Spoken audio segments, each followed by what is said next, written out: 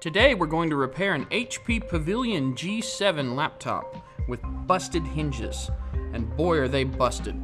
In fact, if you look really nice and careful, you can see that it's lifting right here. Take a look at that. Isn't that beautiful? Needless to say, we don't want that to keep happening. The first thing we need to do is get the keyboard out. I'm going to hold this hinge down so that it doesn't pull up too hard and possibly break something else. Alright. Forward. Now, one of the problems is that these keyboards are held in with little clips here. You need a pry tool, kind of like this one. Sometimes these keyboards are held in with a clip on the bottom too, so take the battery out, take this off,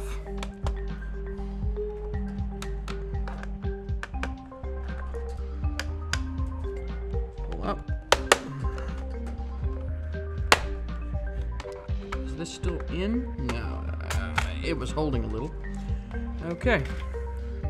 You've got your hard drive, which is easily removed. Just grab this wire, pull up, and all these rubber mounts here, hold it in place.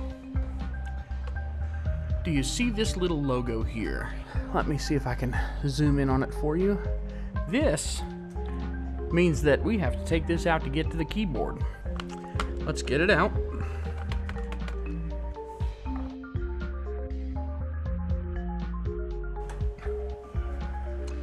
One of the frustrating realities of running a computer repair shop is that you have to deal with the telephone.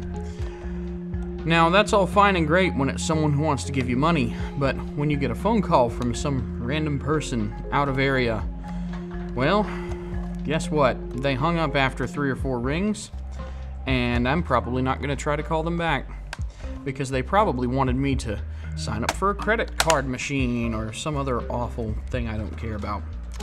Oh yes. It's not part of Disassembly. This is your power button here. So all of those need to come loose. They'll actually come loose whenever we take the top off.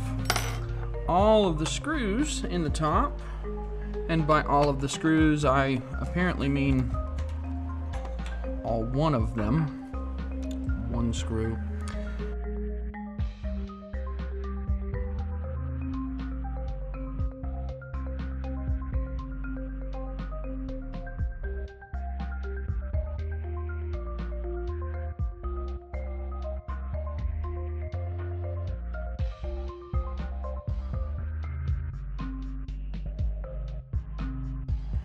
This is where a pry tool comes in a lot of handy.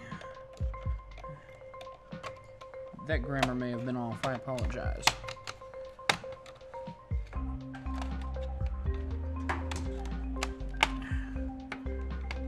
So on top of having 100,000 screws, because, you know, that's a sign of quality, everything snaps together with these awful plastic clips that you may not be able to see, and I wish I didn't see either.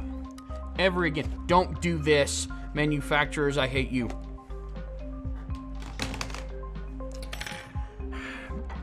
HP is officially disinvited to my birthday party, and I am no longer their best friend.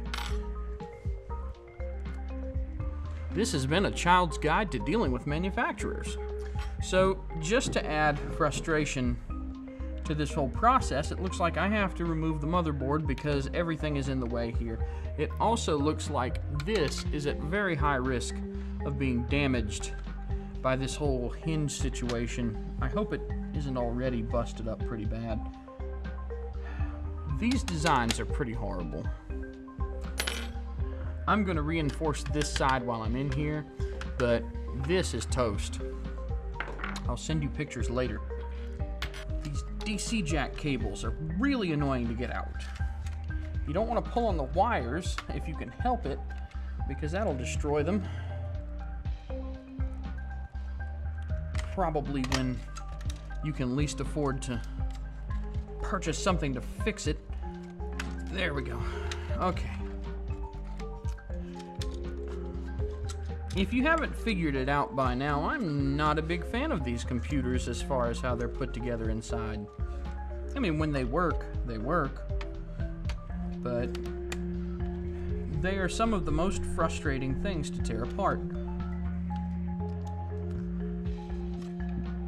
You basically have to take every single cable that you see away from wherever it is. There's a screw here holding the board down. And there's a little secret you may not know about this whole mess. I have to, and I can't really show it to you properly, but I'm going to have to take this Wi-Fi card out.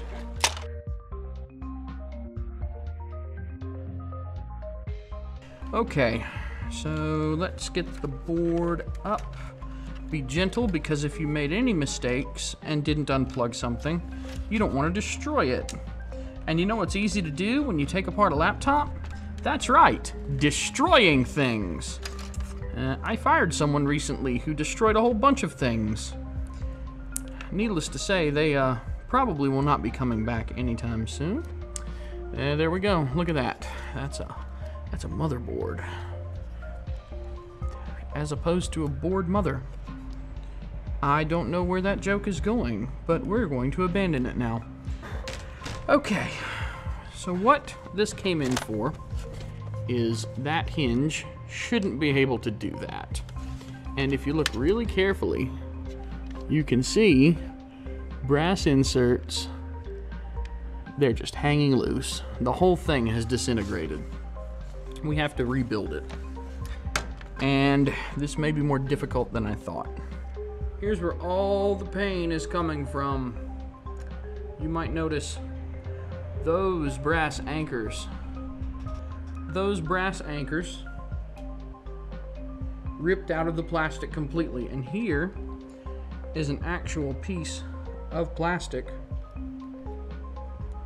that has that same problem.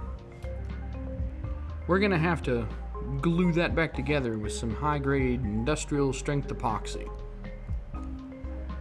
I apologize for the noise, but I have to run a fan.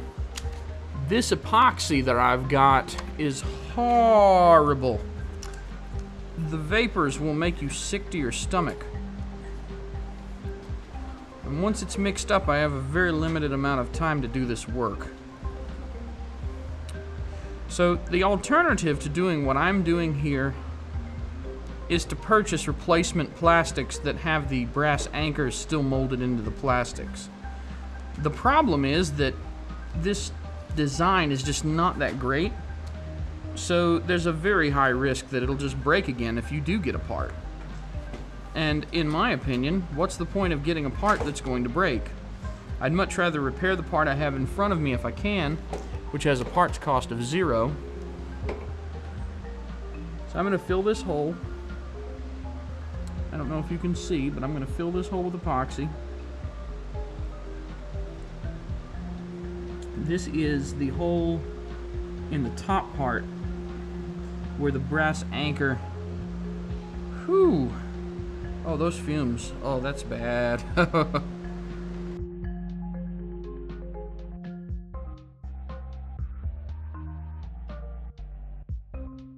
This, which you may or may not see, is an anchor.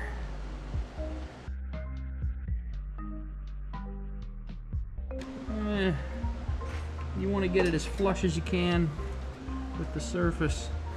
Yeah, this whole process is kind of painful.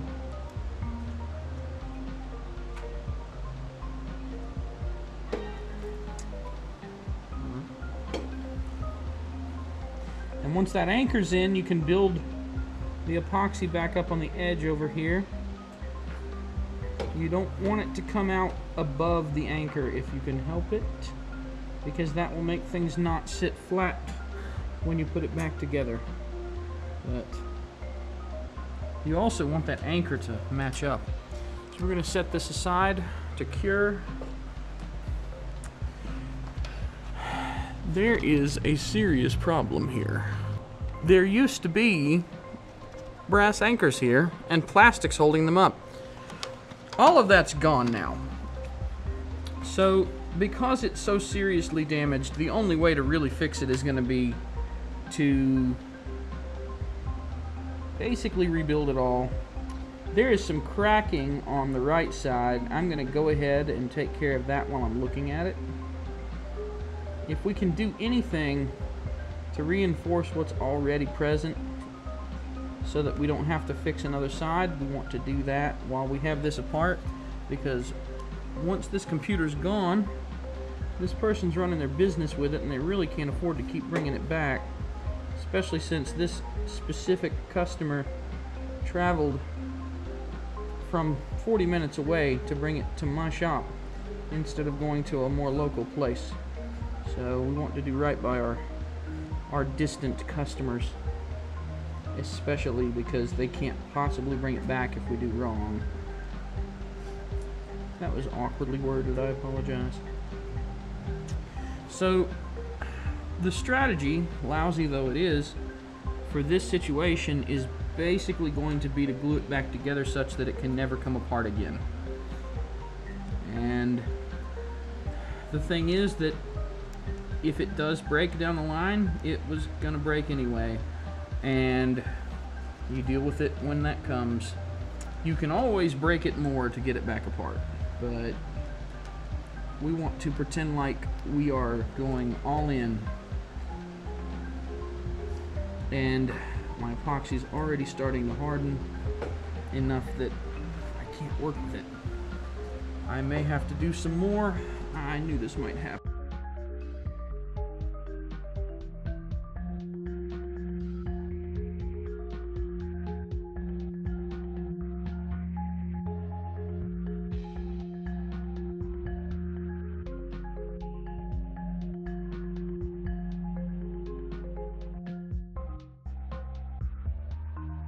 I'm not going to sniff them for too long, if I can help it.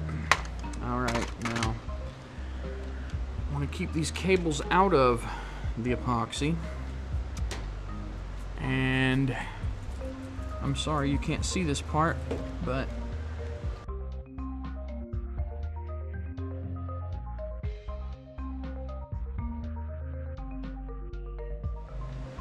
yep. So there you go. It's underneath that wire. There it is. There it is.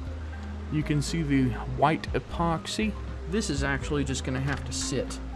It's going to have to sit for a little while. I need to wipe up any excess. There's a little bit of excess on this. I don't want that there, so I'm going to move it while it's still pliable, because once it's not pliable, that's the end of the game. Okay, we have all this other stuff. You know, we've got a motherboard that needs to go back in and so on. I don't want to put this back in, because if I put this back in now, there's a risk that the epoxy will get on it, and I don't know what'll happen. We don't like to find these things out the hard way. So, the only other thing is you have to make sure that the right hinge is laying in what you would call flat. It has to be flat. At least what would be flat once it cures, because it's going to cure in whatever angle you happen to leave it. So don't leave it in the wrong one, because it's much harder to work with once it's hard. That's about it for this one. I can't really show you the rest because it's going to take a couple hours just for it to harden up enough that I can put it back together. But I hope that's helpful. Take it easy.